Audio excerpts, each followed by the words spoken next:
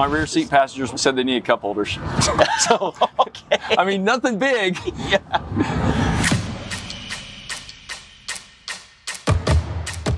Hey Gone-Gpn fans, this is Tyler. I'm here today with Terry Madden, Ultra 4 racer, entrepreneur, all around. Yeah, I don't even know how to put a title on it anymore, Tyler. Like, who knows what it is that you do, right? I don't really know what I'm doing tomorrow. Racer. Yeah. We're here out at Area BFE during the Moab Easter Jeep Safari. Ultra 4 is putting on a racing event, and Terry's actually going to be racing in the event. Yeah, it's been a really good week, Tyler. We got to come out and play all week first, and then just finishing up the week with a race on top of all the playing. So what class do you race? I'm actually racing 4800 today. We've partnered up with Mike London and the Warrior Built Foundation. Warrior Built Foundation's amazing. I was a veteran. They do rehabilitation through recreation, and I actually went to their Tuesday night counseling group for a long time, had a lot of trouble, and they sponsored primarily by Monster, and they help a lot of people. And Mike's graciously volunteered his car, and the vets get to come out and work pits and help and drive and test, and I've been co-driving for him, just trying to help him out this year and help him get rolling. Perfect. For the vets out there, how do they contact those guys? You know, I should know that, but it is at Warrior Built on Instagram. At Warrior Built on Yep. Instagram. It's a really amazing operation. All right, perfect. We're going to do a little walk around about this sick Cherokee. Tell us a little bit about how did you come to have this and what the heck it is? I stole it. Perfect. It's a 69 Wagoneer. KC Hilites built it for SEMA a couple years ago. They are one of my main marketing partners that I'm really lucky to have. They wanted me to bring their Gladiator here this year, and this was sitting in the back of the shop, and I kind of was like, guys, I need the keys to that. Yeah, There's going to be 1,000 Gladiators there. I want that. Yeah, screw the Gladiator. Let's get the old Iron Man. I really didn't think it happened, but they handed me the keys with no supervision and let us come play for a week. Sweet. We're going to go over this a little bit, but given that Terry didn't build it, tell us what you know about it. I really don't know a lot about it. It's crazy because it's an amazing build. Had a lot of amazing brand partners with it and a lot of good parts with it.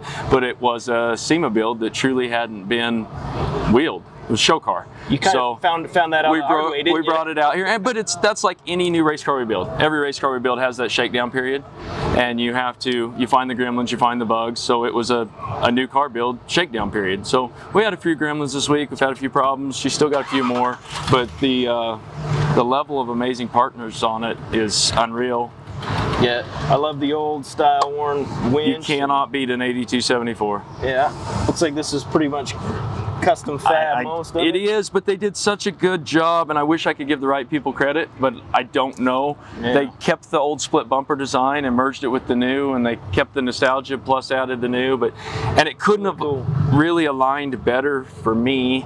It's got Warn, it's got Factor 55, it's got PRP seats, a hell of a Rockford Fosgate system in it, rugged radios is in it, VFG, Curry's. I mean, it's got the parts on it, power tank, Desert Squadron first aid. It's got the parts on it I would have used if I built it myself. Well, I love that you do it with the old style.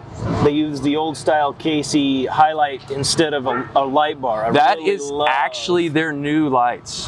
That's the new Pro 6 that they've made look like the old ones, and it's amazing. It looks so much cooler. I love the old. And I know the guys at NV Fab, I do not know them, but I know they had a lot to do with putting it together, and now after driving it, I kind of want to meet them, or need to meet them.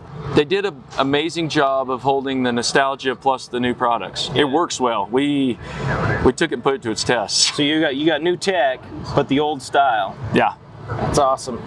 Curry axles, is that right? It's got Curry's in it. Front and rear. I do not know what lockers are in it. It is locked front and rear. We wouldn't have made it the places we went if it wasn't. What trails have you done this week? We did, I ran all over. I took up Moab Rim the first night. Did you go up there with Greg? No, I actually took my dad up there. He has never been here, and his first trail was Moab Rim. He wasn't, he wasn't very proud of me. No. At all. That's a hell of a way to break somebody in. It was a little sketchy in this. She's a little top heavy and a little skinny. Yeah. But probably the worst spot I had in this week was Flatiron Mesa. Okay. The little tight turnout on the cliff. Okay. Was not cool in this at all. A little bit longer wheelbase. A little long wheelbase, a little top heavy, and it's imminent death on right. Yep. But It did really, really well. We had a lot of fun with it. And you survived. Yeah, I'm still here. 37 1250 tires, BFG mud terrains, looks like. Yes, which I can't imagine running anything else. Great tire. Great tire. I actually run those on my personal Jeep. What engine's in it? It does have an LS in it. It's the truck LS. I don't know the exact numbers. I'm not that good at LS guy, and I don't want somebody calling me dumb. But they did a good job with that.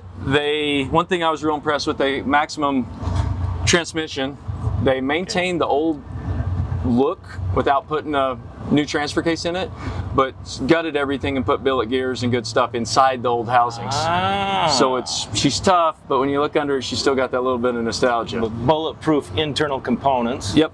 Looks like you got a dual battery system. Dual battery. It's got the Holley EFI in it. It's wired nice. Hardwired Performance wired it, and that's one thing I'm super impressed with. It's got the vintage air in it. I had heat and AC all week. Nice. They had a lot of good parts on it. I love the dust in here until you've been wheeling it. It got used. Yeah, you've been wheeling it. I don't know if they knew that was what was going to happen, but they turned me loose with it, so we put it to the test. Kind of, they went for sort of a vintage patina look on the paint. I like that. Very nice. Look, billet overflow bottles, everything. It's really nice. They did a really nice build. Yeah. I'm not sure I'd have done much different. That's exactly what I was going to ask you next. If you could do anything different, what would you do anything different? Some comfort issues. I think I'd put some steps on it. I don't have any trouble getting in and out, but a lot of my passengers did. Yeah. I need more driver's leg room. I would move the cage bar, and slide the seat back a little bit. I was a little uncomfortable there. I was thinking maybe rock rails. Yep. My rear seat passengers said they needed cup holders. So, okay. I mean, nothing big. Yeah. That's nothing big. Out of all the things that could be wrong, that's pretty minor. Yeah, that's kind of what I felt like. Pretty minor. Outstanding. Bead locks, looks like you're running actual full bead locks. Yeah, it's got Walker wheels. Walker's helped me for years and years and years in all my desert stuff. So again, something I would have done. Still leaf sprung, front and rear. That's yes, cool. It does need some shock work. That would be on my list if they let me keep it. It's got a tremendous amount of body roll. Yeah. And it's heavy and sloppy, but it hadn't been drove. That's just tuning. That's easy. We get spoiled. You go run all these trails in a race car and it's boring. Yeah. I know that sounds bad, but we do. We're spoiled. I'm very, very spoiled to get through the stuff I get to do. And getting back in something that wasn't as capable, it made you use your skills. It made the week a lot of fun. Yeah, we actually, we did Metal Masher yesterday in a 2016 Rubicon with a slight lift, about 34-inch tires, and it was like cheating. Yeah. You know, it was like cheating. It really is. It's amazing what they're capable of out of the box now. And leaf springs adds a whole nother element. I haven't wheeled on leaf springs in a long time. Yeah. It was fun. We this year we actually decided to bring a 46 CJ2A because we wanted to kind of get back to the pure driving. And of course that eliminates us from being able to do some trails, but we've had a hoot. Yeah, Eric Flar's a good friend, has Motive Gear, and he's big in the flat fender world. And the last several years, I didn't make it this year, I was out here qualifying, but they do a kind of a flat fender Friday run, and I've got to go with them, and it's probably pretty much my highlight of Moab every year. You get out in the old Jeeps, and you get back in a canyon somewhere, and there's some pictures of this one that way that you can't tell if it was shot in the 70s or if it was shot yesterday, and that's cool. That's really cool. Yeah, and it gets you back to, you have to drive. Yes. You can't let the vehicle do everything for you. You actually have to drive it. So. And this thing is very, very capable, but you do have to have some talent to drive it. Super cool. And the fact that it's not mine, I was nervous a few times for them.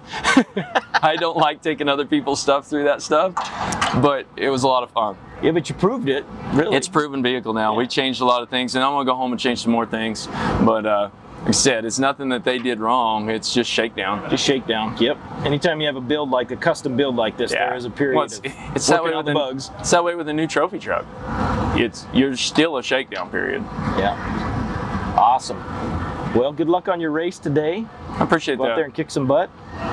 And if you guys want more footage of this, there's going to be probably some more pictures of this on our Gone-Gpn Facebook and our Gone-Gpn Instagram.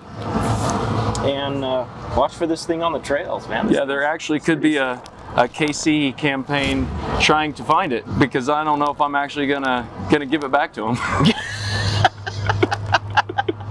They might have to chase you down. Yeah, they might have to come get it. Okay, we'll promise we won't let them use this as evidence. All right. All right. It's good to see you. Thank you. Thank you very much, Terry. Good luck on the race today, and we'll see you. Appreciate it. All right, that's it for Gone-Gpn today. We'll see you in the next video.